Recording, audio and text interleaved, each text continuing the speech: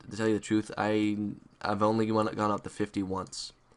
Most of the time I stick on a lower setting, like a 10. Sometimes I'll go up to 25, but if I go up to 25, I lower this to about 45. That's 26. There we go. I lower that to about 45. And if I use the texture anti-aliasing, if you check recompute subrays, your render times are going to be increased. And same thing if you check regular subpixel sampling. What you want to do, especially if you're using water and it goes off into the distance infinitely, uncheck regular subpixel sampling. It'll be less pixely along the horizon. Also, you might want to uncheck recompute subrays. I'm not entirely sure if it's this one or this one that would do it. One of them, you just have to play with it. One of them will actually create the atmosphere or the horizon on the water line to be very pixely because it's trying to actually, you know what is regular subpixel sampling. Uncheck that if you're using water, and it goes on infinitely. And then keep these same rules apply for this. Keep this at default, and then just raise this to wherever you want it. And you can actually raise this texels per ray right here a little bit higher than you can the subrays per pixel, and still keep a good decent amount of render time. But of course, lower this about 45, and you should be set to go. So if we were going to use the render settings that I have right here right now, actually, no, I'm going to lower these to about 30, and then I'm going to say OK. I'm going to raise this to a 33 as well. Keep it on optimize, keep it at automatic, everything like this set the same. And then for the advanced effects quality right here, you really don't have to go above 46%. I used to do it at 100%, and it was stupid. I just noticed how long my render times were going, so I learned from my mistakes. I'll probably go up to 60 every now and then, but you really don't have to go above 46%. You really don't have to. If you go into the photons right here, keep these the same unless you exactly know what you want here. I'm not going to get into it because I honestly haven't played with this too much.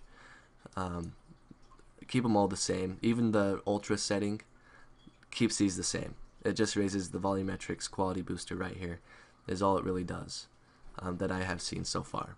So don't worry about that too much. I'm going to go ahead and click OK, and then I'm going to go ahead and render out the scene. And we're doing it at 1600 by 900. So this is going to take quite a bit of time. Alright, as you can see here, it took about 16 minutes to render out this scene. And that's with the user defined settings, and you know, there's not much to it. 16 minutes isn't that long, considering that if we had it on the smaller setting, maybe the let's go back to the resolution sizes here. Now, what we had it set at was 799 by something, and it took 2 minutes to render it at that size with the quality boost and final settings. So 16 minutes for 1600 by 900 isn't all that bad, considering that the detail for it was actually pretty good. So if we take that render setting that we had before and apply the settings we have now, it'd probably take just as long for that smaller render size. And that's not good. It's a smaller render size, and people want their renders to be on a higher resolution. So that's pretty good right there, I would consider. Another thing you want to look at, another thing that could easily optimize your render time and increase the speeds, and I probably should have did this before, was optimize last render pass. You have that checked, and it would almost double the speed of your render, and you won't notice hardly any degrading quality in your render at all. Another thing that you want to check is if you don't have depth of field or you're not using it, uncheck it, because that will be meaningless, and it'll just increase render times. Also, if you don't have any blur transparencies or reflections, uncheck those. And if you don't want your shadows to be soft, uncheck that. But usually you want your shadows to be a little bit soft, and I always keep that checked. You want to keep these almost by default checked all the time. Down here, let's see, you don't have to have any of these checked if you're not going to use them. You don't need to compute physically accurate caustics if you're not using water. Of course, you could check that, and it doesn't always affect water. You can check that; it'll just let your image burn, I guess. But you don't need those checked if you're not going to use them. And another thing is DPI. If you raise this to be really high, it's going to take longer to render as well. Probably won't be that much longer, but it definitely has an effect on the render. I always raise mine to 240. If you're going to print off the picture, the DPI is usually good to set at a higher level. But if you don't want to print it, you can keep it at 72. That's perfectly fine. Another thing is resolution size. The higher, the longer it's going to take. The smaller, it's not going to take nearly as long. But if you wanted a high resolution, then just follow the steps I had in here. You should be just fine. So what I've done is I've actually put together a quick list, just a check off list, and you can copy it down, or if you don't want to and you think I'm talking a bunch of steam, then don't bother. But I'm going to show it to you real fast. Okay, let's see here. Alright. So right here is I just put the steps in order from 1 to 10. These are the 10 steps. They're more like guidelines. You don't have to follow them, but if you want to, they're here. First, you use standard terrains for close-up ecosystems, or just close-up terrains, and you don't need a lot of detail in general. Raise smallest feature in the function editor for far-off procedural landscapes. They don't need that much detail because you're not going to be right up to see it anyways. Raise quality boost settings in Atmosphere tab, only if needed. Never go higher than what is required. That'll just save you a lot of heartache, not heartache, but headache and patience. Use user-defined render settings. I should put in right here at the end that it's okay to use the final render setting. That's perfectly fine. You don't have to use user-defined render settings. The final render preset is just fine as well. If render size is above 1920 by 1080, keep subrate per pixel minimum and maximum at low levels, then raise quality threshold. If it's smaller than 1920 by 1080, keep minimum at default, then raise maximum. If the maximum value is above 30, lower the quality threshold. And this is kind of obscure. This is kind of what works on my computer. Of course, my computer is not the same as everybody's.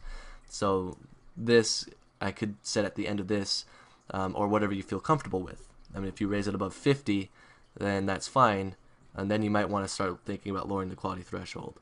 Or if you raise it above 12, then it's just obscure. That's for my computer setting. Of course, that'll change. Repeat 5 and 6 for textured anti-aliasing. That's what the AA stands for. Keep quality sliders set to 46. Try not to raise past 50, and that's this slider right here, the advanced effects quality. Keep that at 46. You really don't need to raise it higher. You can if you want, but you really don't have to. So just keep that in mind. Double check the atmosphere settings before final render, and then save the file before rendering, and don't be afraid to use the user settings. What I should also put in here is before you do a full render at the resolution that you have, do a small area render, and I'll show you how to do that. What you do is right here, it'll say select render area. Just left click and drag from one area to another and kind of just render off a little area of the scene. And then that way you can check whether you need more anti-aliasing, or you have to fix the lighting or anything, and then you will save yourself, you know, half hour to a couple hours, maybe even a day on your render if you just render out a small little area at first. That's another thing you might want to try doing. That way if you have the let me go back here. That way if you have these settings too low and you need to raise them, or maybe they're too high and you're not noticing any difference, you can lower them. That's one thing you can try doing. That way you can check the anti-aliasing and make sure everything is looking peachy that way. That's a good practice to get into. I always do a small render area on areas that I think are going to be troubled areas, like right here where this shadow is really dark, or maybe this really high point right here might need more anti-aliasing, or maybe this smooth area right here is not as smooth as I want it to be and needs more anti-aliasing. I would do small renders like that before I do a huge full screen render. So Other than that, these are just guidelines. You don't have to copy them.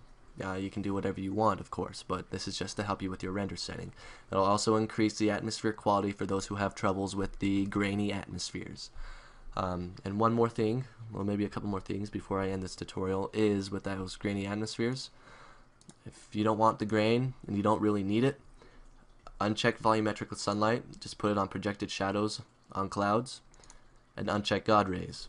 But if you want God rays, check it. Check God rays. Don't use volumetric sunlight. Check God rays, and then raise the quality boost. Only to where you need it, though. But if you don't want the God rays or anything like that, just use projected shadows on clouds. That way you still get a realistic looking render, and this doesn't really increase render times that much. And then uncheck God rays. And if God rays isn't checked, then don't worry about it. Another thing is in your Sun tab right here, or your light editor. If you go to volumetric, of course, if you uncheck volumetric lighting, that's going to change it in the atmosphere tab as well.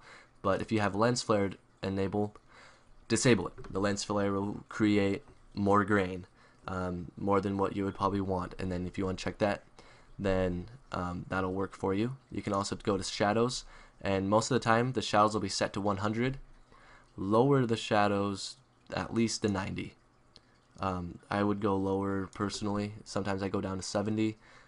Even that might be too much in most cases. And then raise the softness quality just a little bit. You don't need a lot. I usually keep it at 0.5 or 1, and 1 is kind of pushing it for me. So that's what you should do there with if you have grain in the atmosphere as well. Let me make sure everything here. Yeah, it looks like that's all you would really have to worry about for that grainy atmosphere. And I hope that you're not so afraid of the user settings, because it's really quite helpful and can create your renders to look absolutely gorgeous and minimal amount of time, whereas the presets is what people usually use, and those take forever, of course. So I hope it helped you. I hope this tutorial has helped you as much as playing with Vue for hundreds of hours and learning all I have to know inside the user settings. It's taken some experimentation, and I finally got it to where I like it. Of course, what works for me might not work for you, but just kind of base off of what I told you here to help find what you need for yourself, if that makes sense. Another thing you might want to do is check clear Opengl data before rendering. That will help as well. Alright, I'm done here. I hope this tutorial has helped you. And if you do have any questions, please message me. You can comment on the video if you're watching it on YouTube. If you downloaded it off of VueTut's group page on DeviantArt, then you can definitely message me on DeviantArt as well. Thank you, and have a good day.